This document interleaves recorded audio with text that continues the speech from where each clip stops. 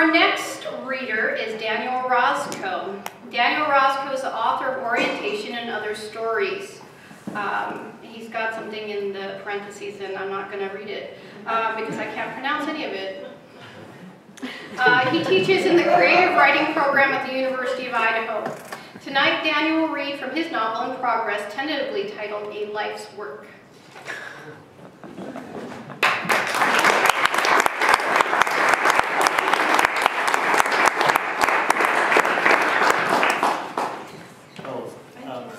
FSG, that's the publisher of the book. It's FSG. Farrar, Straus, Yeah. Appreciate that. Sure. I didn't realize I sent you the title of the novel, but that's great. No, I sent it to you, so yeah. For years I've been calling it the goddamn novel because I've been it for a long time. Now it has a title. Thank you for inviting me, and it's great to be here with all of my colleagues.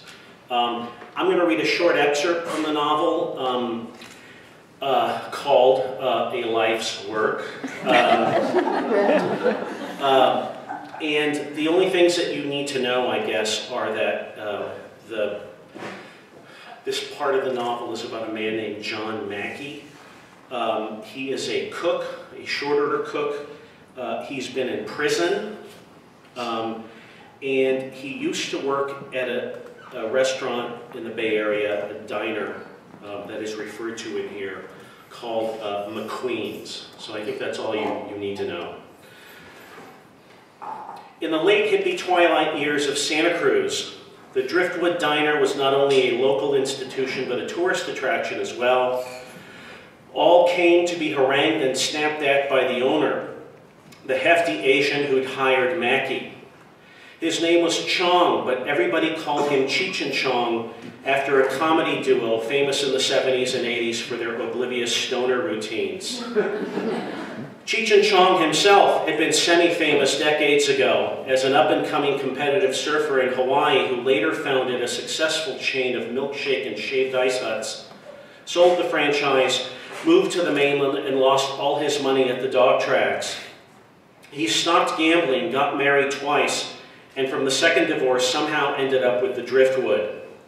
He had turned the failing diner around, and business was good, but Cheech and Chong was a congenitally unhappy man, embittered by his failures as a surfer and a husband and a gambler. He smoked a lot of pot, but it never mellowed him, and he spewed invective and insults in Hawaiian pidgin and a stoner's drawl that gave the Driftwood its notoriety. Of course, no one came to the Driftwood just to get yelled at, and Cheech and Chong had hit upon a kind of Hawaiian angle to breakfast and lunch that everyone loved. Tropical fruit omelets, banana bread toast, coconut pineapple pancakes, pricey Hawaiian beer, and poi fritters. He also relied on the prodigious use of Spam. Spam and eggs, egg Spam-addict, Spam pancakes and waffles, Spam hash. He made sliders with Spam instead of beef patties and called them spiders. And a BLT with Spam instead of bacon, the SLT, which everyone called the slut. It was a culinary atrocity, a grotesque mockery of Polynesian cuisine, and Mackey hated it. But Cheech and Chong was making good money off the, quote, stupid haoles, end quote, and so he was as happy as an unhappy man could be. Cheech and Chong had been the sole cook for breakfast and lunch for years. He had gotten fat since the surfing days, and being on his feet 10 hours a day was murder on his knees. "Let me go home and grow old and get fat," he said. "I want to eat Haagen-Dazs and watch cable TV," he said. He had in fact been saying this the very day his dishwasher had come in to tell him about the guy outside looking for work, and he'd marveled at the coincidence. "Whoa," he'd said to Mackey. He'd read about McQueen's up north and knew all about Brawley, that sour old drunk taking credit for what this Mackey did with the place. "Let's try you out breakfasts a week maybe, then we talk." Mackey agreed, And the week worked out fine, and he had a job. Cheech and Chong had handed him a sheaf of paper, photocopies of his handwritten recipes, my atomic secrets, he'd said, and instructed Mackie to follow the directions exactly. He did not want any innovation, no fancying up. This was fine with Mackie. He was done with all that. He had other priorities.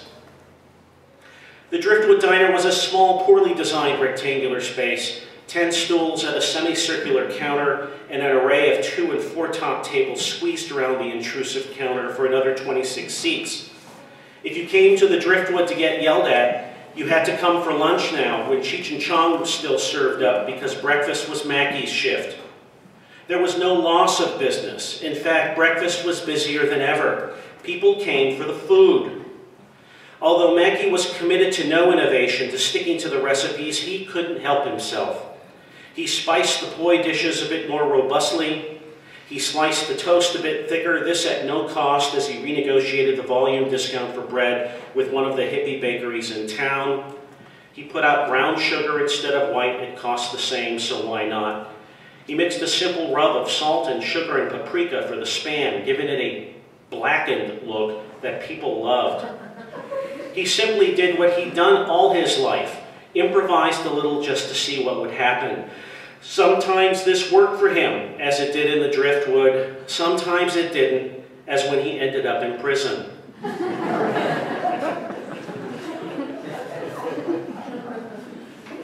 Breakfasts went smoothly, and unlike Brawley at McQueen's, Cheech and Chong harbored no jealousy for Mackie's gifts as a cook, no pride for his recipes tweaked by Mackie for the better, no loss of face for giving the breakfast shift to the better man. Hell, he'd give him lunch and never come in if Mackie had the time. He'd burn the place down for the fucking insurance money if he could get away with it. As long as the books showed Cheech and Chong in the black, he could give a shit. And that's what the books showed.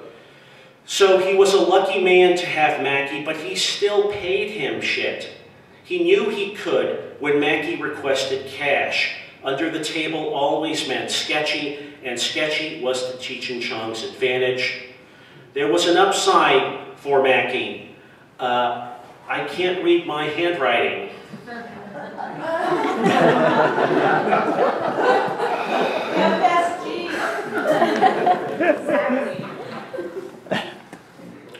Okay, I can't read that. That was an upside for Mackie. He was so fast, I figured it out, so efficient and swift in getting the food out just right that the servers reaped the benefits via more tips, and so they all decided to start tipping out to Mackie at the end of his shift, anywhere from $20 to $40. They didn't tell Cheech and Chong. They didn't need to do this, and Mackie was discomfited. Acts of kindness always did that to him, but he was grateful. Thank you very much.